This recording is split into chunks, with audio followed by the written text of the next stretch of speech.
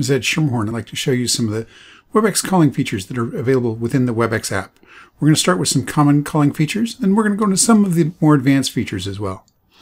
Of the common telephony features that we're going to talk about, we're going to show hold and resume, transfer, conference.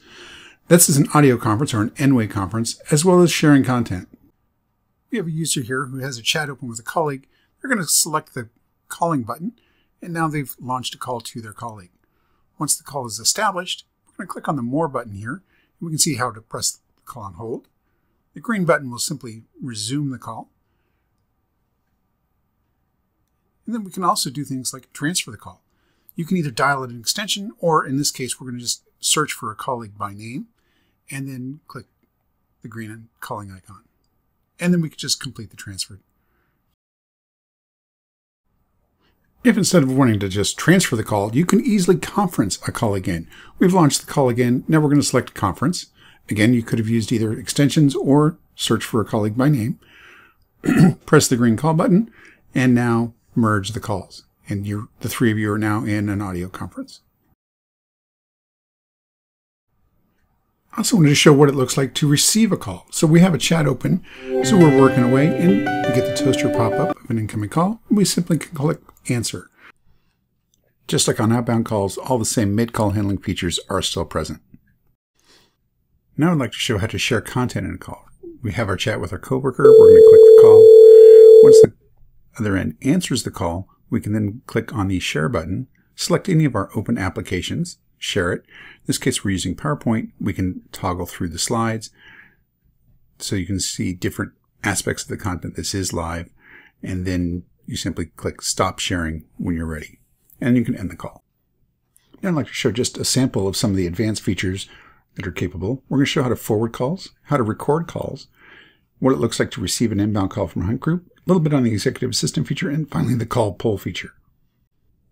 Let's start with forwarding calls. If you open up your call settings, you see this call forward option, and you can either send it directly to voicemail, or if you click on open call preferences, you have the ability to add another number. So I'm going to enter a number here, say for my working lab, that I know that I want to get the calls with the phone in there.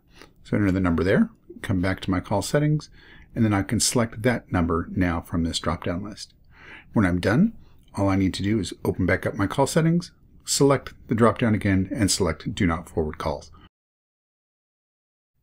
Now let's look at the recording feature. So we have an inbound call from a colleague. We're going to answer it, but we need to record a certain aspect of this conversation for later reference. We click the More button, select Start Recording. We can then also pause, resume the recording. This is an optional feature. You also have compliance recording capable within Webex Calling as well. Let's look at what it looks like for a user to be part of a hunt group and receive a call. Here we see the toaster pop up. We see that the hunt group identifier is there, and we also see who the actual calling party was. We have all the same mid-call handling features that we would for a normal point-to-point call, and we can then just end the call when we're done. The Executive Assistant feature allows a user to place or receive calls on behalf of another user. Here, the assistant has selected the executive's line and is now dialing a number out on behalf of that executive. They place a call to the other party. Once the party answers, again, same mid-call handling features, and we can now transfer it directly to the executive. Inbound calls to the executive appear in the assistant's app. They can answer the call, and again, same features to transfer to the executive. The final feature for this video is the call pull feature. Here we show a call, say it's on your mobile phone, but in your app you see the presence of it.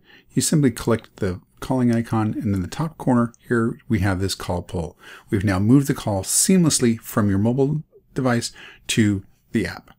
In this video for Webex Calling, we've covered the common telephony features as well as just a few of the advanced features that are available within the Webex app. For more information, check out the YouTube channel that the teamies have for other Webex videos as well.